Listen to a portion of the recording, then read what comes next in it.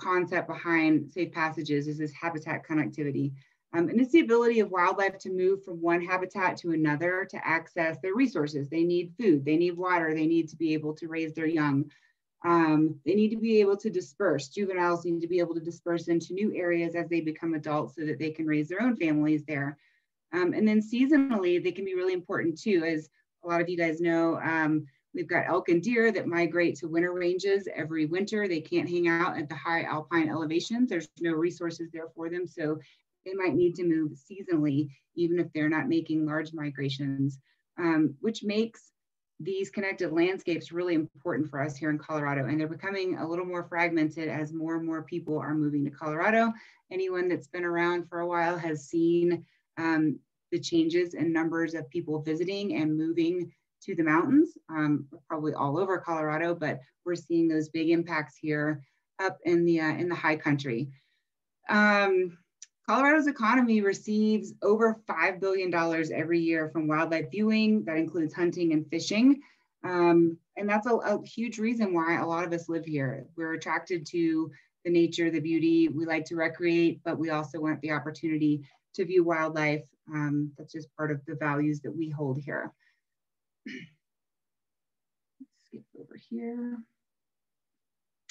So here's the problem. This is probably, I don't know which direction this is, it's heading to the mountains. It's probably a Friday afternoon during ski season. We see this on a pretty regular basis. We're starting to see it more and more now, even in Summit County, just heading to the grocery store or trying to get the Frisco from Silverthorne on the weekends. It's just getting harder and harder to really, for us to move about the county. And if you think about, if you were wildlife, if you were elk or deer or a mountain lion or an animal just trying to do its thing and live in the habitat that it needs to live in, and you're experiencing this, if we can't move, how the heck are they doing it? So this is really the issue here. We've got more and more housing developments, and it's no user group in particular's fault. It's just that this is a really attractive place to live. And it's about finding that balance. How can we live here and also make sure that the values that we share together remain intact, such as wildlife viewing. So these are older statistics. I'd be interested to see what they look like today. On average, there's about 3,600 or so reported wildlife-related accidents. You can add almost double that for the ones that go unreported.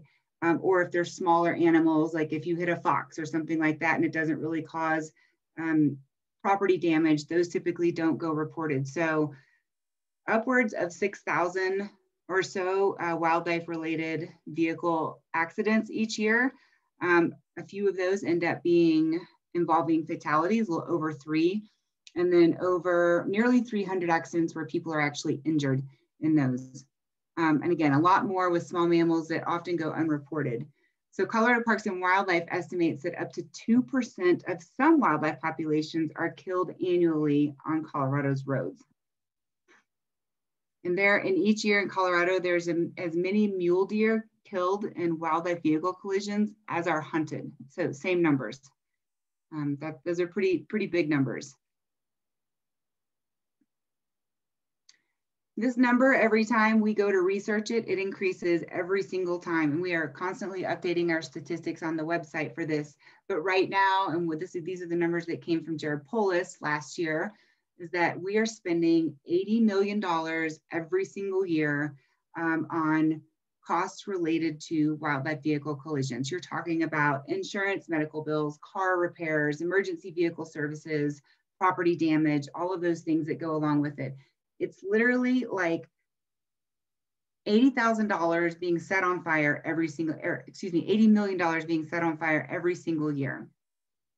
It's a big waste. However, it's not all doom and gloom. There are answers to these problems out there. It's very doable, and it just takes a little bit of education and really reprioritizing what we're doing out there and how we're spending our money. Wildlife crossing structures, including overpasses and underpasses, are proven to be the most effective solution to creating safer roads for both people and for wildlife.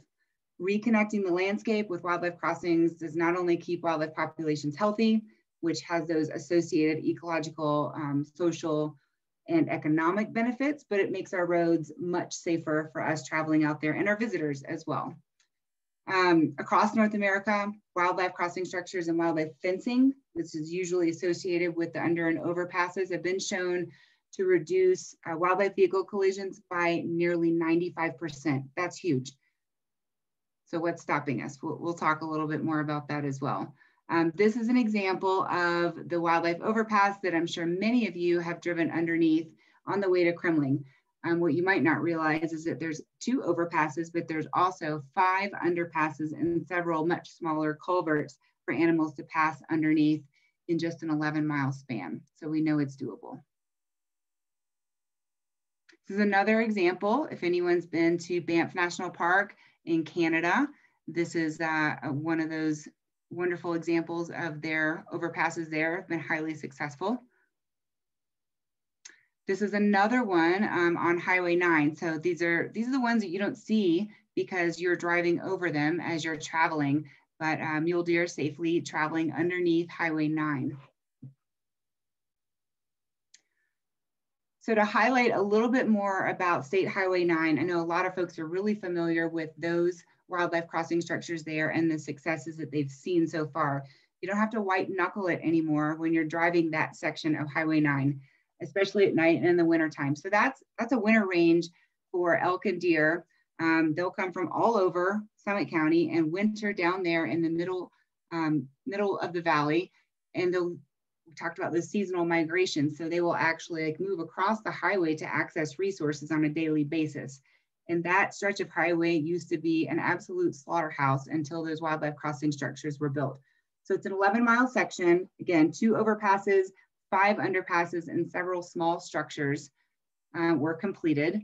And you can see the numbers before. So there were 2 phases of construction. You can look at the wildlife vehicle collision carcasses that were counted before phase 1, and they dramatically decreased. And after phase 2 of the construction, they went down to an average of, I think it's either 4 or 6 hits per year, down from 57 hits per year. So that's huge. So we're talking about a 90% reduction of wildlife vehicle collisions. So those roads, wildlife can now cross, people can not white knuckle it when they're driving that direction, and it's a heck of a lot safer for all of us. This is pretty interesting though. So, and their 5-year study on these structures is about to be published. So look for that if you're interested in statistics and nerding out on wildlife stuff like I am. But mule deer use the crossings on State Highway 9 over 83,000 times in the first 4 years. It doesn't mean those were 83,000 individuals, but that's how much they were moving back and forth with absolutely no worries about getting hit, and drivers didn't have to be worried either. Those are pretty staggering numbers. So one of our researchers, Paige Singer, they were up here checking cameras on one of the overpasses. I believe this was last winter. And the mule deer have become so habituated to crossing this that she was on the overpass checking cameras, and these mule deer crossed right in front of her. So I want to play this. Hopefully this video works for you. And if you listen closely, you can hear the cars going underneath.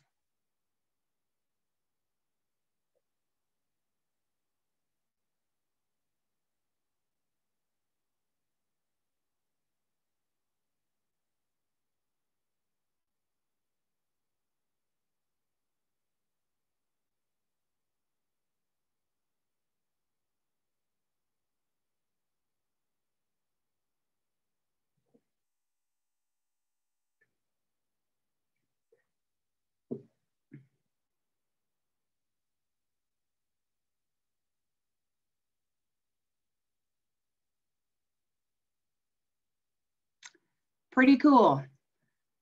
Okay, so before we dive into the next kind of topic here, are there any other questions? Any questions on Highway 9 or anything you've heard so far before I keep moving forward? No questions in the chats. Okay, sounds good. We're not the only ones doing this. This is becoming the norm these days, I'll say. So in 2017, we had our first Wildlife Transportation Summit, where lots of different agencies and landowners and organizations joined to say, what can we do about this? Yep, go ahead, Cam. Yeah, we had one question come up on Facebook. Yeah. After said that, it says, obviously working on Highway 9, but it appears collisions were on their way down before structures built. Before structures were built. Any thoughts on this? Let's go back and look at that slide. You know, it's statistics, so you can kind of interpret them however you want. What may have been this point here, we're talking the average is this dotted line across the middle. And milder winters, you might not have as many hits if they've got more room to roam and more space to be. If they can be a little bit higher up in elevation, however, if they're crammed down into the middle of the valley near the road and they're crossing to get those resources, you're probably looking at a bigger winter where they didn't have as much space to expand. And I'm not sure which winters represented, you know, what the seasons were for each of these points here, but usually you can account for some type of just whatever the weather was doing that winter as far as behavior and how many hits you were getting. Does that help answer? I think so. Cool. And we had one more question as well on Facebook Sure. come up. Just wondering where someone can get that information. That is a good question. Probably Parks and Wildlife has that. I have that question or those documents that I'm happy to send out. The 5-year study will be published really soon, like any day now.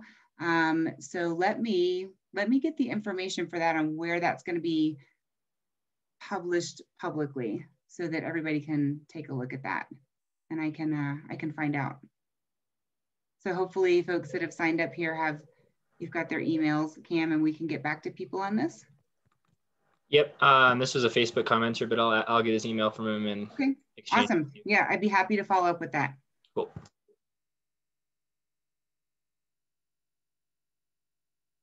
Again, so Wildlife Transportation Summit held in 2017. From that, an alliance was formed. The two main organizations kind of spearheading that were Colorado Parks and Wildlife and the Department of Transportation, recognizing that there's kind of an inherent conflict there with road transportation projects and wildlife.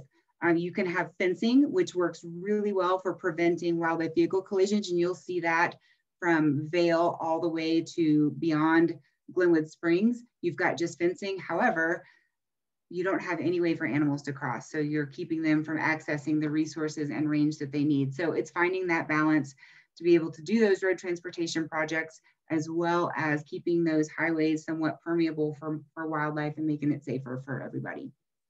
In 2019, Governor Polis did sign an executive order that directed state wildlife and transportation agencies to identify policy and regulatory opportunities to promote the conservation of seasonal big game habitat and migration corridors.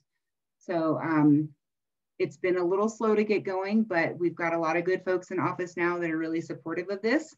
And we're making some inroads with that as well. In addition to the state level organizations that have been formed, you've got folks like us, Summit County Safe Passages, that we're kind of along the same path, but doing it a little differently and on our own. So we're kind of a grassroots initiative. The idea behind Summit County Safe Passages, it was kind of born out of the Highway 9 realignment project in Frisco, where Leslie's curve was taken out, and we were working with CDOT trying to figure out the best way to offset impacts to wildlife there. And instead of doing on-site mitigation, we decided that the best use of mitigation funds would be to complete this countywide connectivity study to really identify where these hotspots are, where our problem areas are, and how we can best move animals across the highway. For those that are joining that aren't from Summit County, just to give you a layout, I don't know if there are many folks on board that aren't familiar with this, but this is just a general area. You can see the green, that's all national forest. So a really great opportunity to do some cool things with public lands here in our community. So Summit County Safe Passages, we created this plan, again, that was from mitigation funds that were contributed from CDOT. And we wanted to create this common vision of landscape connectivity across jurisdictional boundaries because wildlife don't know boundaries. We wanted to make sure that we know funds are really limited, and we wanted to make sure we were getting the most bang for our buck and actually doing things that were going to move the needle for wildlife. You can plant trees right next to a busy highway and create habitat, or you can take that offsite and do something much bigger at a landscape level. And that's where we decided to focus our efforts.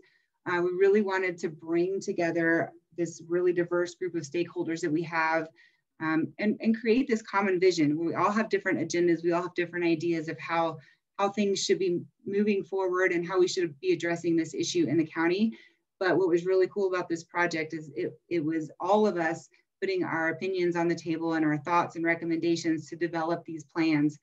So what came out of it, the Summit County Safe Passages Plan, is a collaborative document. It was funded through U.S. Forest Service and CDOT funds. However, all of the meetings, every step that we went through to create this had input from all of our different stakeholders and organizations. So we really created a lot of buy-in on this, that it's a document that people can really refer back to and feel good about. It's not a direction that they're being given.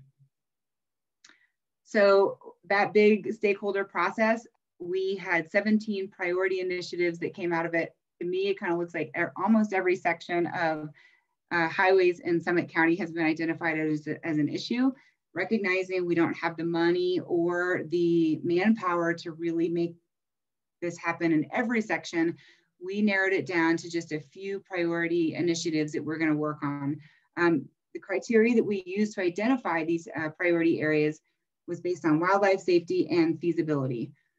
So for wildlife, we're talking about, how important is this connection to the health of the species population? Are the species that use this area threatened or endangered? Are they federally protected? How big of an issue is this for safety? What's the level of risk of a wildlife vehicle collision for drivers? So is it a major hotspot? And then our second tier really talked about urgency and opportunity. How threatened is the connection? Are there protected lands nearby that we can really utilize that opportunity? How feasible is it to actually construct a wildlife crossing in this area? And are there any really unique opportunities that will facilitate funding and construction? So that was definitely a third piece that added into it when we started deciding which of these 17 initiatives we were going to take forward. We have an amazing partnership with loads of different people, and this slideshow is actually about a year old, so we could even expand beyond this. We've got about 2 pages worth of partners that we're really excited to have, and they're all active. And it's been, I think that's one of the biggest wins that has come out of this process so far, is the strengthening and building of the partnerships that we maybe didn't have in the past or that we had, and we've really come together on this one. So it's a big win for everybody. So of the 17 priority linkages, these are the 3 that kind of came to the top as the most important to work towards right now. And we're looking at the lower Blue River, so north of Silverthorne, between Silverthorne and Green Mountain. Not specifically this section that's highlighted there. There's another section actually a little further north near Green Mountain Reservoir that ties into the current Grand County and Highway 9 crossing structures that we are also looking at very closely. We have a group of folks that works together to move this area forward. Breckenridge near Blue River, south of Breck in the Blue River area, where we've got high traffic volumes, lots of homeowners out in that direction. Our biggest really impact out here, we have a lot of moose collisions, and that obviously that's a really dangerous animal to be running into in your vehicle. So this one's a little trickier. There's a lot more folks involved, private landowners, a couple of different towns. So we are doing our best to just kind of make sure that they've got the information needed for capital improvement projects. And when there are opportunities for us to say, hey, let's look at this plan, the Safe Passages Plan, and see what recommendations we can implement from there as you're considering more projects down the line.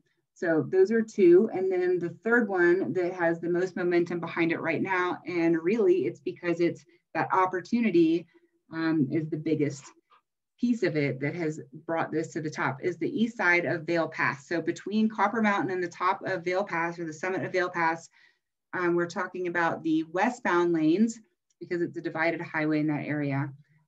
It's a really unique area for a lot of reasons, and I'm going to dive into that by switching over to a story map here in just a moment. So a few of the things that we've accomplished so far in our short tenure as of being a nonprofit. We did get nonprofit status in 2018 after developing this plan. We have a beautiful website. I encourage anyone to go check it out. There's, if nothing else, there's just some really cool pictures. We've worked with Summit County government and had them formally endorse our plan so that they're a huge partner in what we're doing here. We have, I think we've conducted over 20 or so community events. We're at all kinds of booths. And then the most recent thing that we've accomplished is finalizing the feasibility and design study for the I-70 East Vail Pass crossings. A few examples of the community outreach we've done film screenings a couple of times. We've done field visits. We are at every booth that we can possibly be invited to for community events.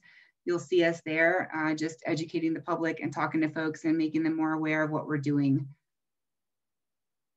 These are examples of our field visits from our ski area representatives. We had city and county officials there, Colorado Parks and Wildlife, CDOT, and then our general public was invited out as well to come tour the area of Vail Pass where proposed crossing structures are. 2020 was a big year for us. Even though we didn't get to do a lot of community events, we still had some pretty big gains. We received the 2020 Colorado Parks and Wildlife Partners in the Outdoors Partner of the Year for the Northwest region of Colorado, which is super exciting. So that was really fun to be the recipient of that. And then, pardon me for the next slide, I'm not really excited to share it, but this PowerPoint was put together before I did this. So the other award we got was the 2020 Partnership Award with Public Lands Alliance. So I was nominated by some coworkers and colleagues for kind of spearheading this effort. And so a couple of awards under our belts, which is really exciting. And it puts us in a great position for more funding and to raise more awareness. We've really come a long way in the couple of years we've been a nonprofit. Okay, cool. Any questions, Cam? I'm going to transition over to the story map. There's no questions on the Zoom. We'll give it a sec for Facebook. Why don't you start the transition, and if something comes up, because they're a little loud. Sounds good. Okay. So we are going to dive into more detail about the I-70 East Vail Pass wildlife crossing structures and this feasibility study that we have recently completed for this section of interstate. Oh, I know what I have to do. I have to stop sharing and then reshare. Yeah, we did have a question from Facebook a bit ago just about the cost of these structures, underpasses or overpasses. And I'm assuming that you're going to go into that in more detail when you dive into this specific one. Yeah, and they all really differ. To be totally honest, so for like the Highway 9 crossing structures, those were constructed and designed as part of a much larger highway transportation project. So when they're combined with projects that CDOT is already on board with doing, that's going to, widen shoulders or create turn lanes, things like that, then the cost is significantly lower. A lot of it depends on the terrain that you're working with. Pretty easy terrain to work with out there. Lots of natural gullies and dips where you could naturally put underpasses or road cuts where you could plop down a structure for an overpass. So, and it's all relative depending on what you think is expensive is or not. But I believe that the wildlife crossing structure and fencing piece of that project was about $10 million. So it was about 20% of the total project cost. I-70 across an interstate is an entirely different story. Part of what makes this a little bit more challenging and different is that this is a standalone project and it is not associated with a CDOT transportation or road project at all. They don't have any plans to do anything with this section of the interstate for quite some time. But it's still a really important piece to mitigate. So we're going to get to the cost towards the end of this, but significantly more expensive here, but there's a lot of reasons why. Okay, can you guys see, this is the I-70 Eastville Pass Wildlife Crossings that you're looking at, is that correct? It says that Ashley Nessler started screen sharing, but it doesn't pop up a screen. Try like getting out of that and going back in maybe. Here's what I'm gonna do. I'm gonna close this guy out. And then I'm going to reshare.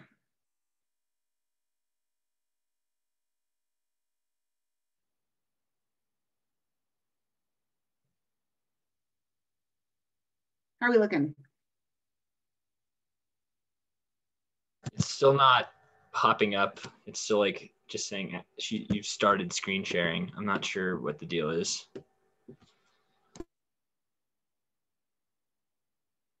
And nothing there, huh? Let's try it a different way. Bear with us, everyone.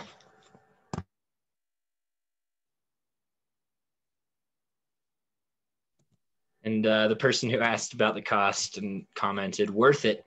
Thanks. Absolutely.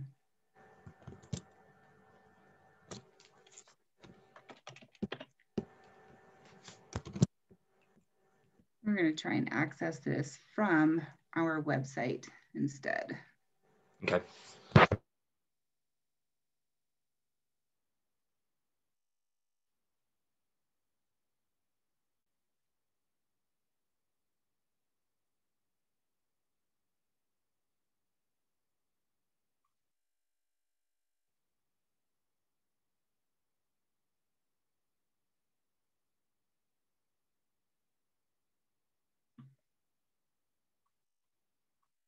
How about that? Working? Cool.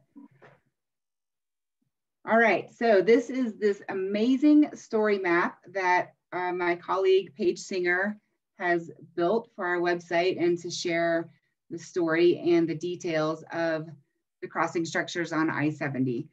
There are some animations in here. I recognize with Zoom, things can be a little bit glitchy. I encourage anyone that's watching and wants more information to head to our website and check this out on your own. It'll stream a little better when it's not being presented. But we're going to go through this. Okay, so again, the why for Vail Pass. This is a really unique area. It's high elevation. We've got deer and elk herds in this area that haven't been connected for decades since I-70 was created and since the traffic has increased so much. It's a really important summer range for a lot of these animals to travel back and forth. So really unique in that regard. Public land on either side. So you've got wilderness, Eagles Nest Wilderness to the north side of the interstate here, to the south side of the interstate, you've got more national forest, and we've got what we consider a forested landscape linkage. We manage it as a landscape linkage for carnivores and other animals in our forest plan for the White River National Forest. So because we're not dealing with a lot of different property owners here, it makes it a bigger opportunity for us to be able to do something. We've got lynx in this area. Some people love that, some people hate that, but the fact of the matter is they're there and they are a federally threatened species, so they are protected. And they're there, and that's super cool. And it's one of the very few known breeding populations on this, like in the northern part of the state. So we want to do everything we can to protect that. Got a lot of elk in this area too. And I know that if there's anybody online that hunts, you've seen that. It's a really popular place for hunting. So, you know, maintaining those connections is really important to maintaining the populations for hunters as well. Lots of mule deer. So like I said, we've pretty much got every species of wildlife that you would anticipate finding in the Rocky Mountains are right here on Vail Pass. So this is a little bit more about the plan that you can read, but some drone footage of our traffic. Here's what's unique about this area. You've got a divided highway. So when you talk about building a wildlife crossing structures over or under an interstate, you think, oh my God, how do you get across 4, 5, 6 lanes of highway? I don't know the answer, but apparently they're doing a really good job of it in LA for the Save the Cougars campaign in LA. So we're taking good notes from Beth Pratt over in that area. What's neat about this area, it's divided. So you're really only working with one or the other eastbound or westbound lanes. Our eastbound lanes are really cool. They've got span bridges that are already built into them because we have creeks and all kinds of riparian areas that come underneath. So animals, that portion of Vail Pass is already pretty permeable for wildlife. They can move underneath these span bridges. You can see there's a span bridge right here on this slide that you're looking at. So when we're talking about building wildlife crossing structures, we're looking at just the westbound lanes. 2 lanes of traffic is a lot easier to deal with than 4 or 5 or 6.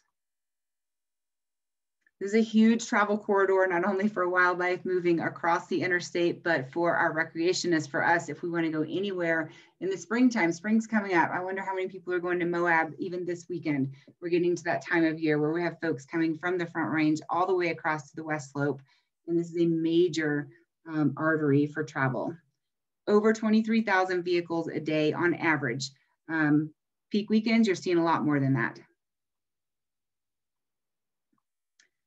So this is a 60-second video that Paige took when she was on Vail Pass to give you an idea of a mule deer. So a mule deer, research says that a mule deer needs at least a 60-second break in traffic before it can feel safe crossing a road. And this is fall, so this is not peak season, and this is the middle of the day, so not a peak traffic flow time, and you're never getting that 60 seconds for an animal to be able to safely cross. So just an idea of the amount of traffic that we're seeing here. So we don't have as high of wildlife vehicle collision numbers in this area, and that is due simply to the fact that animals cannot cross, and they've chosen not to any longer. So it's basically become pretty much a barrier for most wildlife movement in this area. We do still have plenty of collisions, moose, mountain lions, bear, and hopefully we can mitigate that here soon. So again, we're utilizing the existing span bridges that are there as part of that movement corridor, so they can get through the existing span bridges and then be able to use one of our crossing structures on the westbound lanes to then get to the other side of the road that they haven't seen in ages, maybe probably never, most of these animals.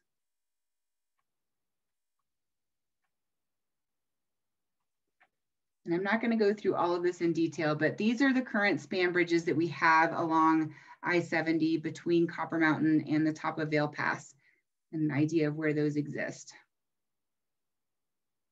This map is really fun when you go to play with it on your own. You can zoom in and get really close and personal with some of these areas and really learn a lot about this. It's super interactive. Yeah, I checked it out earlier, everyone, and I really highly recommend everyone going to summitcountysafepassages.org and giving this a scroll through. It is a pretty awesome feature that they just put on the website. We're pretty proud of it. So the feasibility study, we're not going to dive into that right now. If you really love to read details and understand numbers, that's not for me. I like the bigger picture stuff, like bring it to me in a visual like this. But if you want the details and all of the engineering and all of the potential flaws and what could work in these areas, read that feasibility study. It was done by Wood Engineering, and we received funding from Vail Resorts, from Arapahoe Basin, and from the Center for Large Landscapes to complete this feasibility study, which is the first phase of design needed. Okay, so what we're looking at here, go ahead. Real quick, we got a couple questions on Facebook got it. I want to get to. So someone asked, it seems everyone wins, the locals, the tourists, and the wildlife with the construction of the structures of this nature. I imagine the support has been phenomenal. Have you run into any adversaries? I wouldn't say adversaries, but I will say that, you know, people have different ideas of where funds should go to. And in my opinion, this is me like taking off my Forest Service and Safe Passages hat and just my personal hat here. This belongs to us. This is on public land. And if this is something we want to see happen, I think we get a lot of comments that, okay, well, when is CDOT going to pay for this? When is the government going to fund this? Well, I'm not sure if everyone's aware, but there's not a lot of money to be had by those entities. So these are the types of things that we need to make happen as a community. If we want safer roads, if we want to value our wildlife and continue to see them thrive, then it's our responsibility to take part in trying to find funds to make these things happen. It is a win-win, but again, funding is always an issue for these types of large capital projects. And we can get into a little bit more of the cost, but again, we're always looking for help and ideas, you know, big grants, things like that. That's kind of the direction we're going for funds, but that's really the biggest obstacle. I wouldn't say that we've had any adversaries to this, but certainly folks that have questioned, well, this is never going to happen because we don't have enough money. It's just a matter of how creative you want to get. Cool, thanks. Yep, any other questions? Yeah, we had one more from Facebook. Yeah. This person's wondering if traffic levels are higher on I-70 during the winter ski season or in the summer, which is a pretty good question. Yeah, it's a really good question. I'd have to jump onto CDOT's website. They have all of that information there on what their traffic volumes are, and you can break it down by month. As you can imagine, our ski season months are much higher than our off-season months, but our off-season months are starting to gradually creep up because we don't have much of an off-season anymore. Summer months, you guys know, summer's really busy here from the 4th of July through Labor Day. You see those numbers going up, but then you talk about, you know, the off season, you've got your Front Range folks that are heading to Moab and heading west for road trips. So I don't know if there's a huge discrepancy among winter and summer season anymore. You certainly are seeing traffic volumes that are a little bit less in the off season, but again, the numbers overall and every month are creeping up. It was really interesting though last year with COVID that traffic volumes were lower than they'd been in a long time. So it was kind of nice to see that. And we wondered how the wildlife might be responding to a little breather. You know, I enjoyed it, that was for sure. Cool, I'm gonna keep moving. You good? Excellent. Okay, so our feasibility study has identified 3 different crossing structures. Why 3? Why not just 1, you might ask? Well, you don't want animals to have to walk for 10 miles before they can find a place to cross. Otherwise, they're just going to beeline it across the road and they probably won't be very successful. But if you give them multiple options of different types of structures and different areas that they can cross, you're ensuring a lot more success of the entire system. So we have identified 3 places on the westbound lanes of I-70 where wildlife crossing structures could work really well.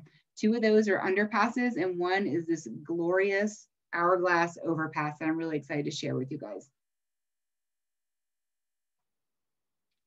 When you talk about wildlife crossing structures, we always want to include fencing.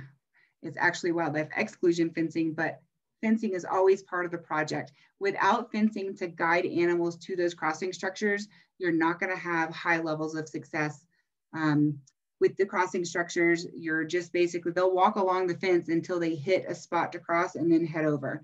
So that ensures that these are much more successful. That's a big piece of the design as well. It's not just the structures, it's figuring out where you're going to tie in the fencing. How do you tie it in? And fencing it's a big cost to have miles and miles of interstate fence. In this area in particular, we're talking about 2 different, we're not just fencing the westbound lanes where the structures would be, we're also going to be fencing where the existing structures, those span bridges are on the eastbound lanes. We've got to fence those as well to create an entire system that animals can move back and forth between without having to worry about or getting hit by cars. So the first structure we're looking at is the one closest to Copper and Town of Frisco, so the easternmost. And this is a buried bridge. So mile marker 193.5 or so, just past Copper Mountain. This buried bridge is pretty unique. They don't build a lot of these according to CDOT. So CDOT they reviewed and had a lot of input on this feasibility study, and they really like the idea of this buried bridge. What's really cool about it is that it's insulated, so it prevents icing, which is a big concern of CDOT's. So you've got 4 feet of fill on top of this structure to insulate it from the air and keep it from icing over. It's a pretty large bridge as well. So we're talking about 85 feet across, the width of it.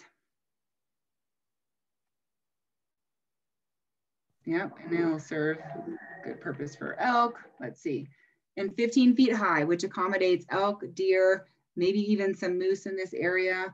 So pretty large bridge in this area. So 15 feet high, 85 feet across. That is wrong. Here we go. We had a question come up. It's relevant. Yep. Sure. Wondering if snow loads impact the fencing and yes, responsible for the fencing maintenance. That is a question that we kick around on a pretty regular basis. CDOT doesn't really want to be responsible for it, but it makes the most sense for CDOT to be responsible for, since they're taking care of the plowing anyhow, the fencing would also be maintained. So those are one of those hidden costs that you don't think about from the very beginning, not just building the fencing, but also maintaining the fence. So inevitably there'll be repairs that need to be done to the fencing every single year.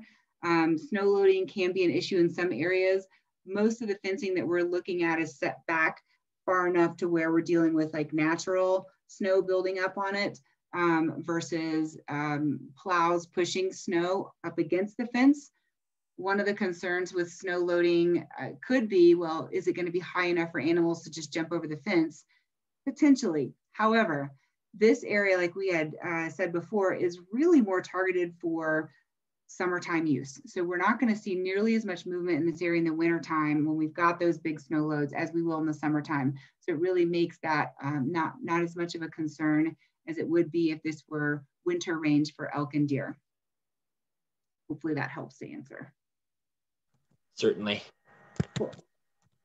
So here's our underpass, 85 feet wide, 45 feet across. So you want to make sure it's open enough and it's not too long. If it's this giant dark tunnel, animals aren't going to use it. So it's got to be visually appealing to elk and deer that are going to use this structure. Moose will go through anything. They don't seem to care about much.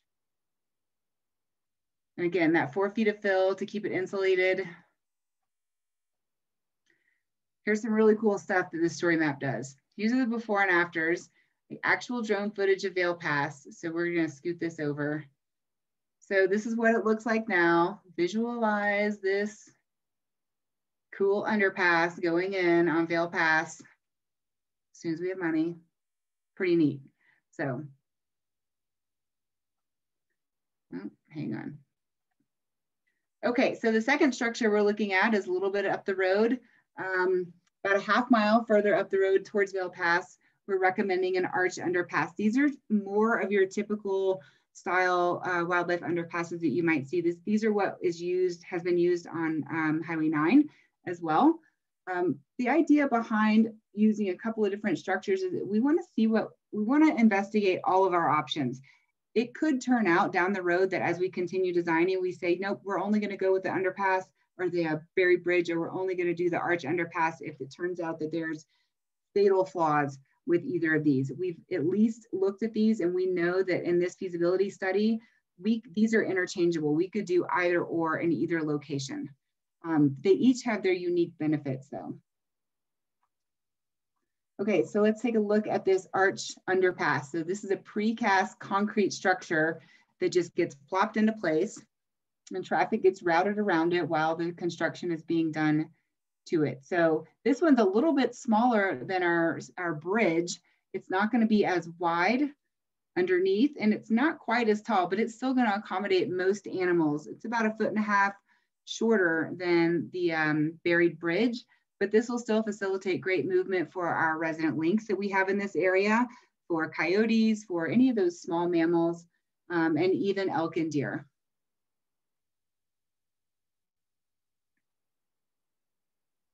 That's another shot of it from a different angle. So like I said, a little bit shorter, 13.5 feet high versus that 15 feet of the buried bridge.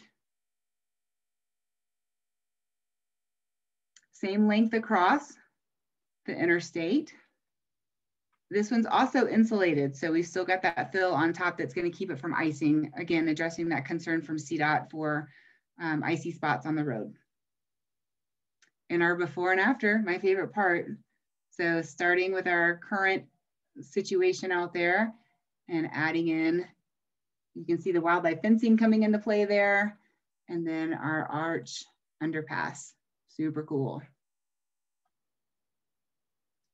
And then the Mac Daddy of all of the structures, my favorite, our favorite, the hourglass overpass. This is going to be a beautiful site when it's constructed. So this one occurs a little bit further up the road at mile marker 192.3. It's pretty close to across from an existing span bridge in the Stafford and Guller Creek area. So that's your visual. That is from the median side of I-70 and looking at the structure towards the north side of the interstate there.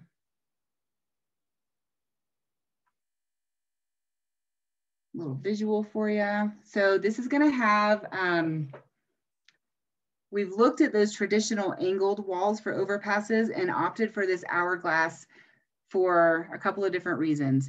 It might be slightly more expensive, however, and really it is truly like slightly, not that much more expensive, but it's going to have this better like approach. If you're an animal approaching it, it's got a much wider entrance. So it's a gentler slope and a wider entrance versus just a straightforward overpass, making it a lot more appealing for a lot of animals.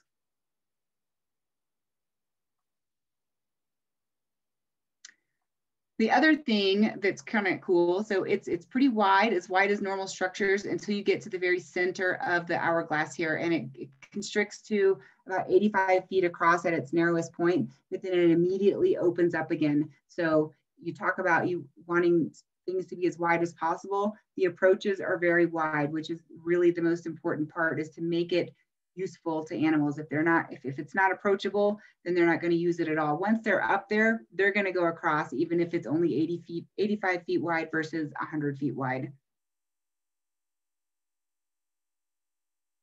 So that's the view if you were an elk or deer heading up the overpass. Plenty wide in that area.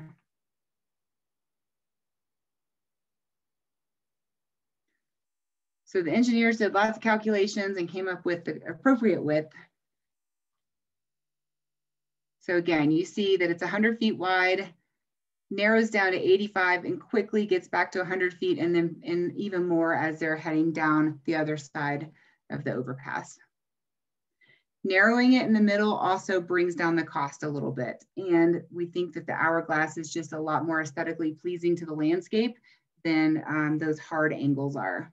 So for our motorists traveling this direction, it'll be a joy to look at. You've got a nice gentle slope leading up to it. Oh, again, a lot more appealing for most animals, a good visibility for elk and deer heading across. All of our structures are wide enough to accommodate a potential third lane should CDOT decide that that is something they're going to do in the future. Right now, there are no current plans for that, but we went ahead and just guessed that that might be an issue in the future. So built that into the design as well. So all of our structures consider a third lane plus room for snow loading as well. So to go back to that snow loading and snow storage question, that has been addressed. This is my favorite. Okay, current conditions out there. You've got a high side of the road on the right, and then it drops down to a lower section. So here's our wildlife fencing and our amazing hourglass overpass. It's going to look beautiful. Can't wait. There's a lot of special considerations. So there's lots of things that get addressed in this study that you can go into detail on your own on that one. Snow storage, shading, wetlands, all of those little things. No fatal flaws at this point. All stuff that will continue to be addressed as we go down the road and continue designing this. The next phase of this is going to be the NEPA design, so the environmental review. and scoping to the public. As soon as the funds are available for that, we'll start into the next phase. And then once it has been designed and gone through environmental review, it'll be ready to be put out for bid for construction. So as you can imagine, a lot more funds that need to be raised for this. And that's what we're working on. That's really, the big issue, like I talked about before, is budget and funding. And we have to get really creative when it comes to how this is going to look. So lots more detail there. I'm not going to go into a ton of it. I'm going to let you guys dive into this on your own. I don't want to go over 5 o'clock. I want to be sensitive to folks' schedule here. There's a lot more information to share. There's some great monitoring that's occurred over the past 5 years on Vail Pass. We have some gorgeous pictures of the animals that we found in this area. So at this point, I would like to open it up to questions or final thoughts from the folks that have joined us here. I'm going to scroll through these cute pictures too while I'm talking and answering questions. Awesome. Great job, Ashley. That is an awesome presentation. And this is easily the webinar that we've done with the most interaction through Zoom questions, Facebook questions. So people are interested in this topic, and it's an important one in our county. And you're doing a great job to spearhead this. We had a question from Facebook here. It says, I live in East Vail. I can see bears, foxes, deers, and so on crossing the Highway 6 in front of my house. We have the Highway 6 and the I-70 that make a big barrier with the Eagle River in the middle. This town needs some kind of structure to connect wildlife. Thanks for the info. More of a comment than a question, but. Yeah, but I'd love to address that comment because you're in luck. There is a similar process that occurred in Eagle County called Eagle County Safe Passages. And your county, actually Adam Palmer, who recently was killed in an avalanche, he spearheaded the effort in Eagle County to get this connectivity plan created for Eagle County, and it's been incorporated into the county planning documents as well. So you have a group there in Summit County, or excuse me, in Eagle County that is working on this and that has identified, just like we have, these areas of high need for connectivity where there are wildlife vehicle collisions, taking into consideration all of those special factors that you have there with the river, the Highway 6, you've got multiple roads to go across. It's a little bit more complex in Eagle County, honestly, but I would encourage you to reach out to the county to get a hold of that plan. I know that they have that, it's accessible to the public, but yeah, those have actually been identified. So you've got a group of folks working towards that. I encourage you to get involved. Yeah, people just saying thanks for sourcing the info. Thanks so much. Someone said the new logo truck looks fantastic. I can't imagine a more worthwhile project to help protect our local wildlife and motorists. Another question here says, do you have or expect use from links? And also says, thank you, great job. We do actually. So we have collared links in that area about 10 years ago. We've tracked them pretty well. We know that they typically are residing on the south side of the interstate tucked in between Copper Mountain and Vail Pass Recreation Area. They cross the highway 1.6 times per week. But what's interesting is they have modified their behavior. Lynx are actually active throughout the day and night. They're not necessarily just nocturnal animals, but they have modified their behavior to only cross the highway at night when traffic volumes are the lowest. And they're not crossing probably nearly as much as they would have if they had a crossing structure. So yes, we would anticipate lynx to probably use those underpasses, maybe not so much the overpass. They're a little more secretive. They like a little more cover, but the underpasses are actually right there in front of the areas that they are already utilizing. And we would anticipate that. We'll be doing monitoring both pre and post construction on many of our species in this area, and through wildlife camera monitoring to see which animals are using it and how long it takes them to adjust. I've got a question for you. Sure. How can people get more involved with Summit County Safe Passages? What is a good way for them to help you guys out? Well, let's see. I think I even have a slide on that. It's probably down here in the, you can donate. That always helps. Money goes a really long way. And the other thing that we can do this summer, if you're interested in getting involved in some citizen science, this past year we couldn't do it, but this coming year, Rocky Mountain Wild and Denver Zoo partnered together as part of the Colorado Corridors Project. And they've been, like I said, monitoring wildlife in this section. And we're expanding that monitoring effort to include not just the overpass location, but also the 2 underpass locations.